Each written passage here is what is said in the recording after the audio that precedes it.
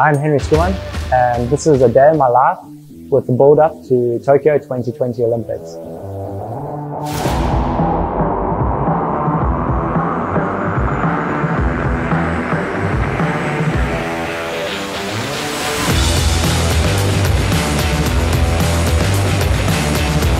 Looking back at the 2016 Rio Olympics, it's really got a special memory in my heart. You know, it's my first Olympics.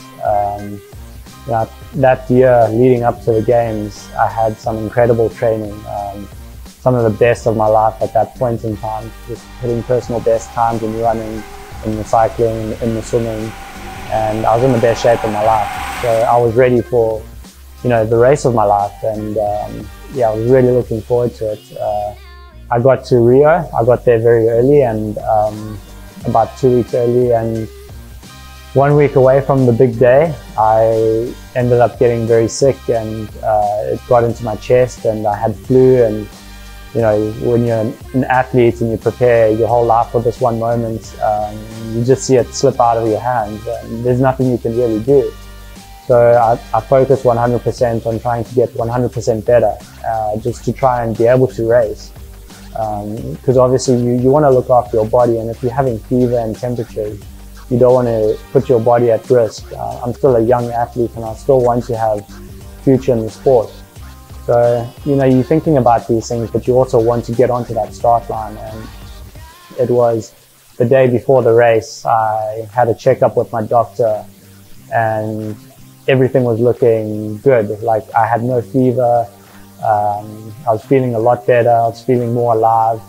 And he told me, you know, he gave me the go-ahead to go and race, and you know, that was just when my excitement levels were just like through the roof, and I was just super excited just to be on the start line and, you know, compete for my country, put all that training that I've done over the years, lay it out on the course the next day. And yeah, when I got onto that start line, during the week leading up to the race, I didn't get intimidated by the other athletes, because there were a lot of tactics being spoken, there were a lot of things being said on social media, when I was just focusing on trying to get better and healthy and just be on the start line. So I was very relaxed, and I think that's what really helped me, you know, mentally prepare for the race.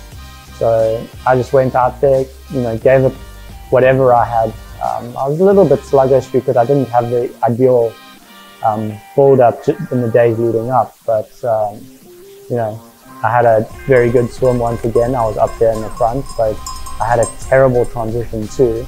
I struggled for 10 seconds trying to get my helmet on. A lot of the guys just passed me that were behind me in the swim, and I had to red line it on a bike for at least 2 to 5 Ks. And with a tough course in Rio, with a very steep hill and technical descent, it was all about who was in that lead group on top of the hill, and I had to pass a lot of guys up that hill. And yeah, I mean, I think the hyperbox I was racing on at that time really helped me. It was super responsive on a steep climb, and then through the descent, it was just responding really well and sticking in those corners. So that helped me get to that lead group, and I was the last one to latch on. So in a way, I was really lucky, you know, blessed with such an awesome bike, and you know, the skills that I have. And you know, once I got into that lead group, I was trying to be tactical, so I knew I wasn't feeling 100%. So I would take a turn, but you know, it would be like half a turn, and you know, just show my support in the front group that I'm helping to keep this away, keep the faster runners, you know, behind us and not with us.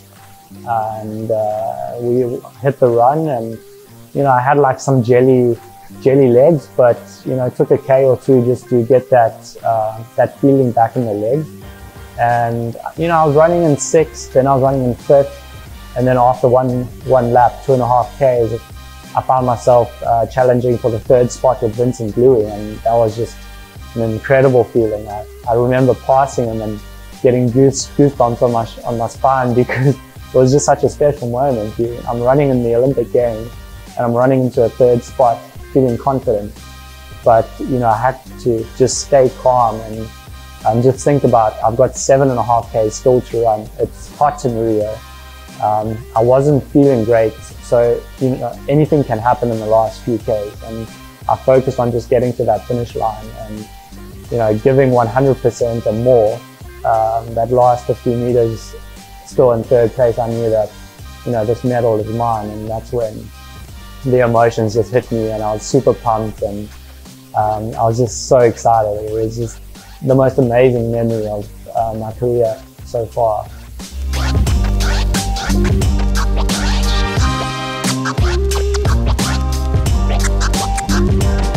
So my biggest rivals at the Olympics, obviously with the Brownlees, double Olympic gold for Alistair and 2 Olympic medals for Johnny. You can never count them out, so they're always going to be there. They come around at the right time. But I feel with Javier, performing this year, and he's keen to come back to the Olympics after his bad luck at the last Olympics. He's going to be one to look out for. Runners like Mario Mola, Vincent Louis, also guys to look out for. And also some youngsters that are coming through the ranks, like Hayden Wild from New Zealand and Hele Geens from Belgium. So you can never really count anyone out. And Olympic Games are so special for everyone that anyone can have a breakthrough, just like what I did 4 years ago.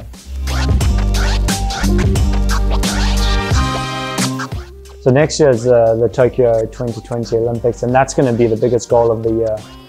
With the Olympics, I mean, the biggest goal is to go there and represent my country.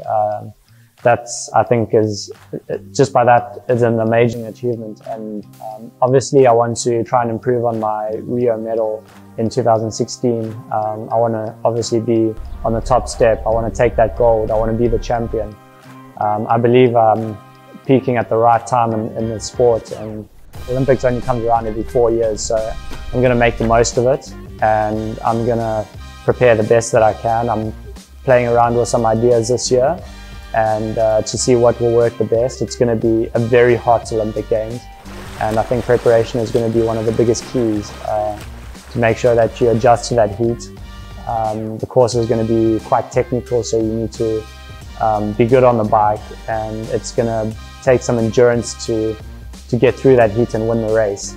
So there's a lot of things that are going to come together that are going to determine that outcome, and I'm going to make sure that I prepare 100% for that.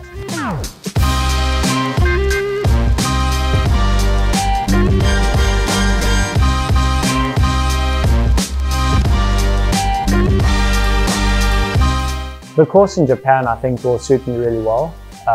First of all, it's going to be really hot, which is something I think I have an advantage over the other athletes. I'm quite small, I'm thin, I handle the heats a lot better. And also the tactics that go on in the Olympic Games is normally for the faster swimmers. There tends to be a breakaway, and if you're not up there in the front of the swim, you can lose your chance of a medal. So you always want to be in the front of the race from the beginning. You're going to lose your chance of medaling. So I think it's going to be beneficial to me. I just have to make sure that I adapt to the heat the way I need to. And with a smaller frame like my body, I think I have a very good shot at that. In the Tokyo 2020 Olympics, I'm going to be racing on the latest race box from Swift Carbon. I'm really excited to ride this bike and really see how it feels. I've heard very good things about it, and it looks really good. So I've heard that the carbon layout in the front is super stiff and precise, and at the back it's more compliant for the rougher roads. And with the very technical course that the Olympics is going to have, I think it's just going to be super ideal to race on that. And for me to hit the run more comfortable and with a better advantage of the other athletes, I think that's going to be key.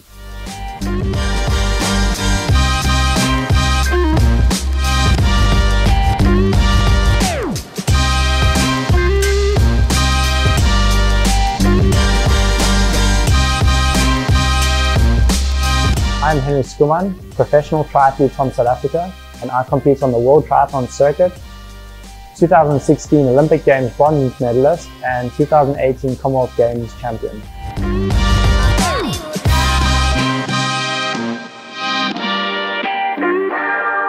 Continua a gravar.